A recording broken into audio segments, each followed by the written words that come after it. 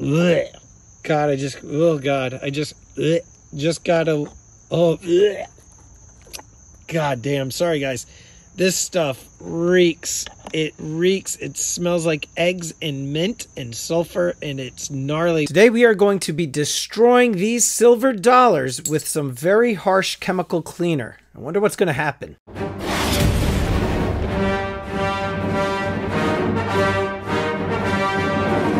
How you doing, everybody? Welcome to Empire Precious Metals. Thank you so much for watching. If you're new to the channel, make sure you blast that subscribe button, get the bell notification clicks.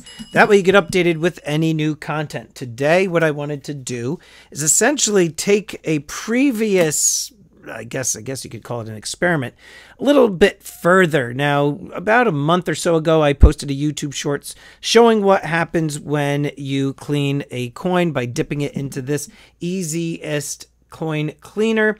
And I did another video showing the same thing, but actually going for a full day.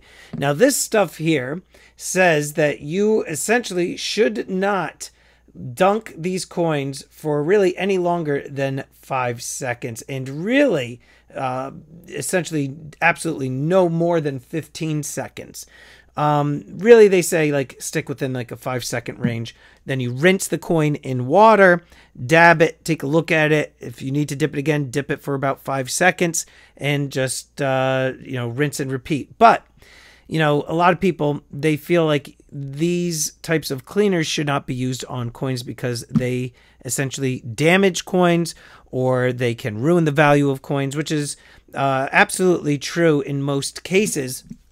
But when you're talking coins like this, junk silver coins, and I'm calling these junk, even though some people feel like Morgan and Peace dollars belong in like a separate category than junk silver. But these are cull. And when I say cull, but these are cull coins.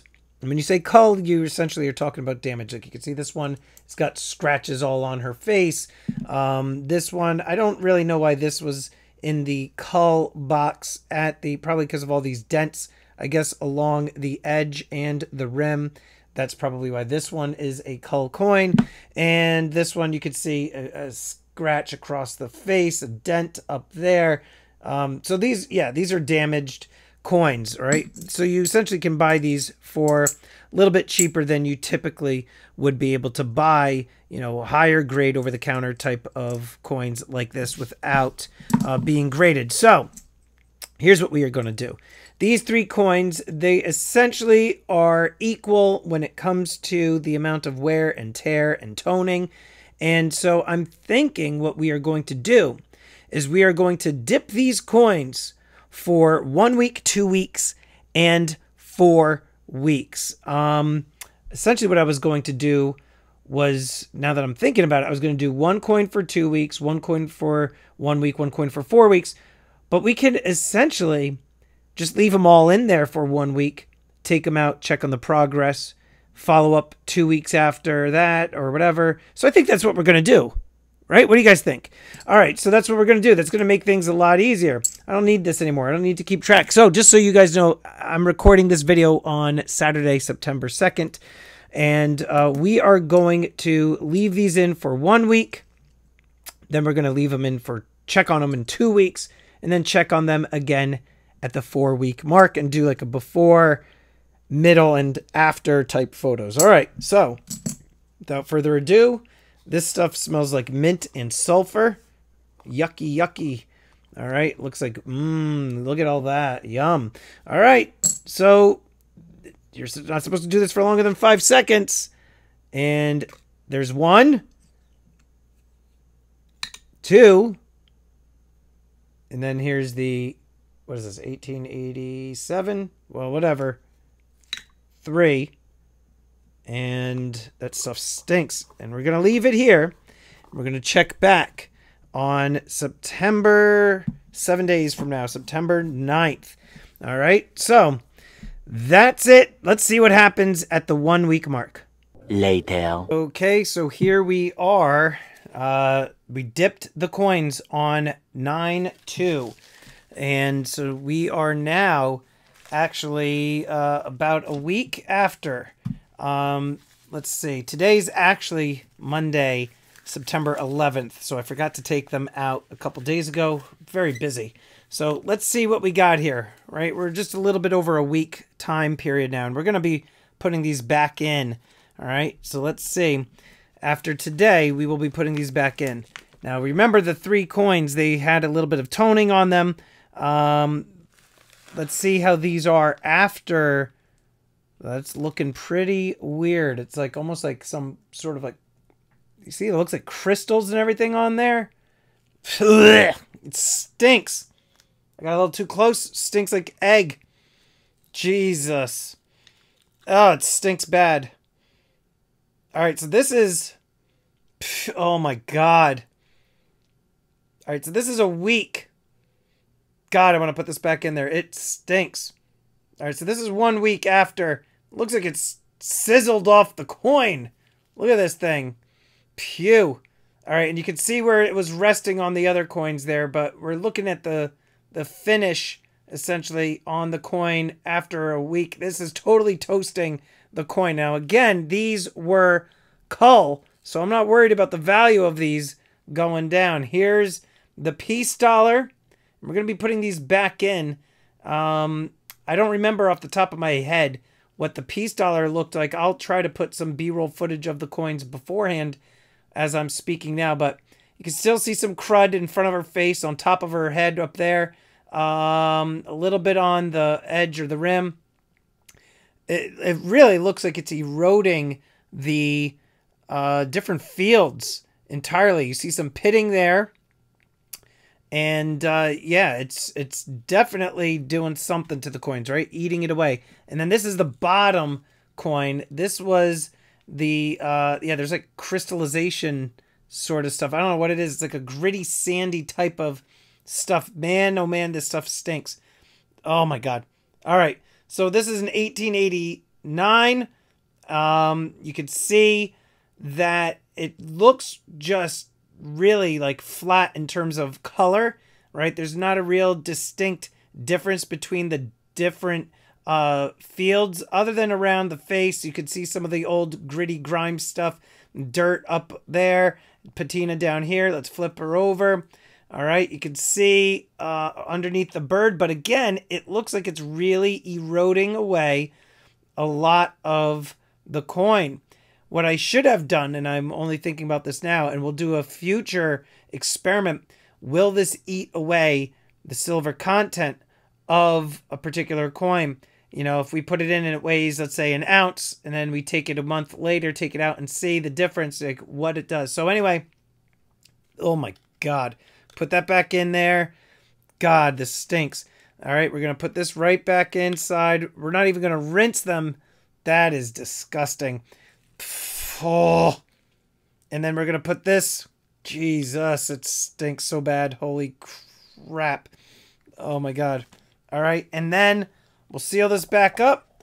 I can only imagine what this stuff is going to reek like in, you know, on 9/16. Let me just get my... I don't want to put this directly on my desk. So I will, as I bang into the iPod and tripod. All right, we're going to check back here in another week on around the 16th. And then after that, on October 2nd, the finale, to see what they look like. And then we will rinse them in the sink. But that stuff reeks. I could already see a difference. All right, we'll see you in about 1 week's time. One eternity later. Okay, so it is September 16th, 2 weeks after the dip.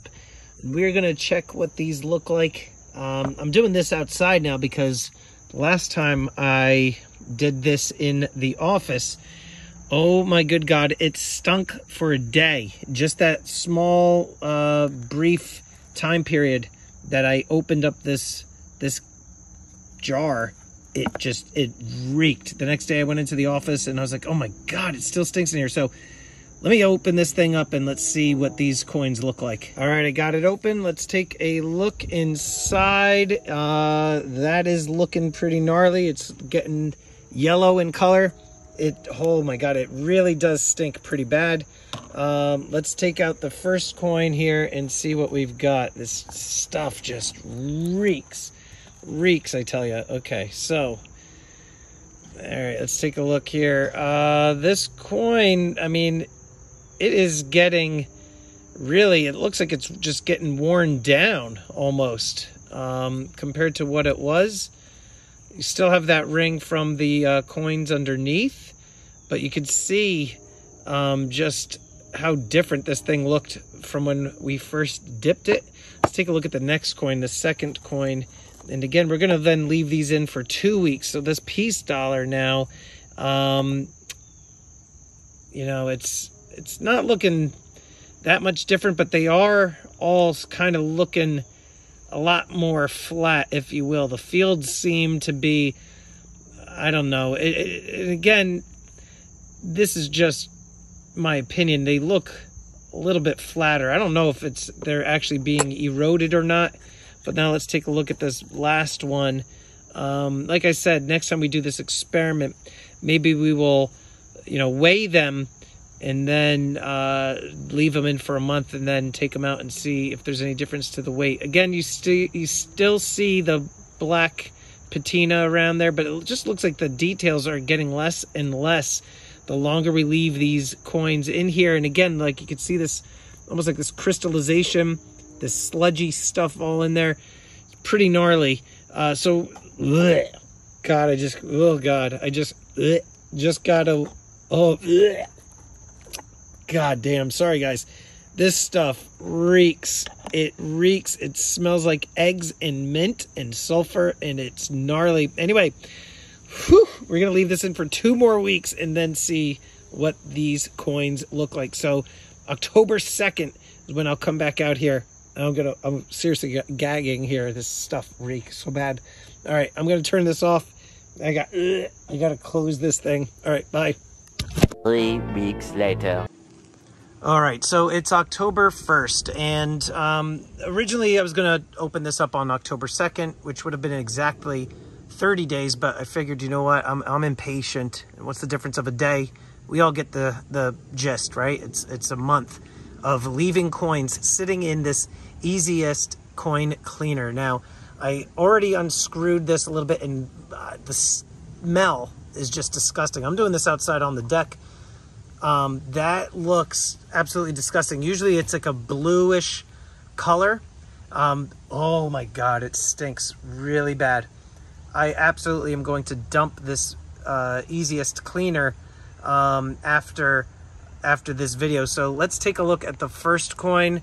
I'm gonna reach in here. Actually, let's take a look. That just looks like sludge. It looks like a pool that's not been taken care of for at least, you know, a couple of years. All right, so this is obviously looking pretty flat in terms of, you know, just the contrast of the different depths of the fields here. Again, I will rinse it. You can see just where it was sitting on top of the other coins, that ring that it left. So we're going to leave that one there. And this one, the first one being, what is that, 1887? And I'll do these as like a giveaway or something to some people that are watching this. So now what do we got here? We got the peace dollar. This is the, what is this, the 1922. All right. Like I said, I'm going to rinse these off, give them a quick bath in the kitchen sink. And there's like crystals in there. It's pretty gnarly. And again, the smell, thank God the wind is blowing the smell away from me. And then this is the 1889. You know, let's see here. So again, these have been bathed for over a month, submerged in this easiest cleaner. And, you know, it still hasn't gotten all of that, you know, the dirt and the grime there that you see, those dark gray areas. But why don't we go rinse these and then take a closer look when we get into the office. A few inches later. Okay, so the moment of truth. It is essentially a month after we started this experiment, okay? Coins went in for their bath on September the 2nd. We started with the 1889 1987 Morgan dollar, and you know, it had your typical run-of-the-mill toning, some scratches and what have you. It was a circulated cull silver dollar.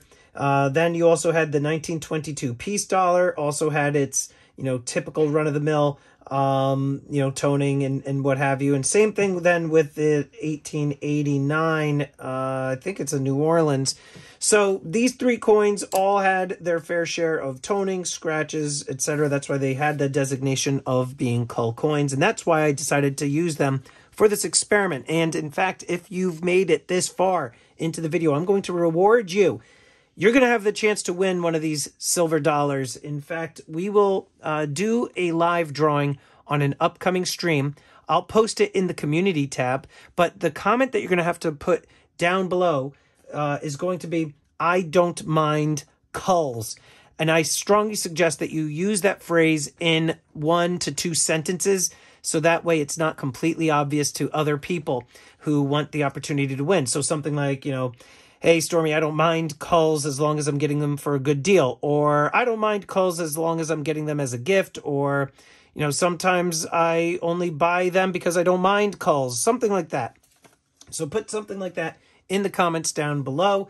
And stay tuned on the community tab, because I will let you know when we are having the drawing. That being said, all right, let's get back to this. So 1 week we did the check-in. It made my office stink for a couple of days. And so then that way, that's the reason why the week after, the 2-week mark, I did everything outside. And then we let them soak even longer for 2 weeks. Again, like I said, today's October 1st, but I'm impatient. I wanted to get this done. So let's take a look at how they did. So this is the first one, the 1887. And you can see, I'll do this over here, there is a big difference between the two coins. You can see all the toning is gone. I have to tell you, the feel of the coins are very different. Now, the ring around this coin, what's interesting is that this formed while it was in the bath, and none of the other coins ended up getting this ring on it, but it has a very slick, almost rubbery feel to it. It's a very bizarre feeling. So it's smoothed down quite a bit. And, you know, you're supposed to, when you do the easiest dips, you leave them in there for just, like I said, 5-10 seconds at the most. And then you rinse them with water and you blot them dry. These were sitting in there for a month. It caused that liquid to turn from a minty blue to like a bog green. Looks like, you know, Shrek's dirty diaper or something like that. So anyway, you could tell big difference between the two coins right there. It definitely feels like it was worn down quite a bit. Next one, we've got the 1922 peace dollar. Again, you could see a big difference between how the coin looked originally and how it looks now. And this one doesn't look as bad as that one. You know, this one still has, you know, a little bit of luster to it, not a lot, but, you know, you could still see some of the dirt in the different fields there. You flip it over. Man, I wish, you know, some of you will be able to win this coin. They feel like polished. They feel like blank planchets almost. Like it's hard to explain how smooth they feel. They smell. They stink. This is an experiment I wouldn't suggest you guys try at home. But so here is the 22. Okay, still has got that 90% silver content in there, still has value, but definitely no longer anything that can be collected.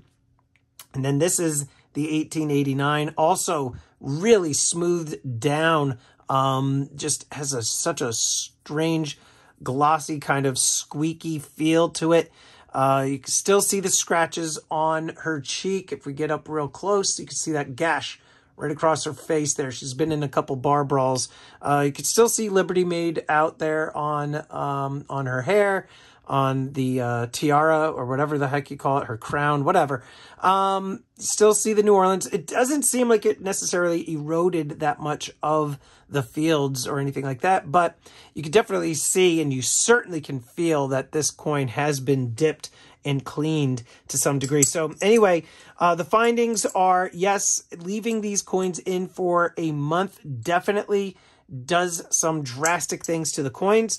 And like I said, you are going to want to pay attention to the community tab and get your chance to win one of these. It's going to be one per person. All right, so stay tuned because I don't know exactly when I'm going to drop this video, but I will make a note in the community community tab as to when the drawing for the silver coins will be. All right. So anyway, let me know in the comments down below. Have you ever cleaned any of your silver coins? If so, what did you clean? Why did you do it? And remember, don't do this with your coins. But these were culls. They were already beat to hell. So I figured, why not? In the name of science, let's see what happens. So anyway, let me know in the comments down below. Have you ever done anything like this?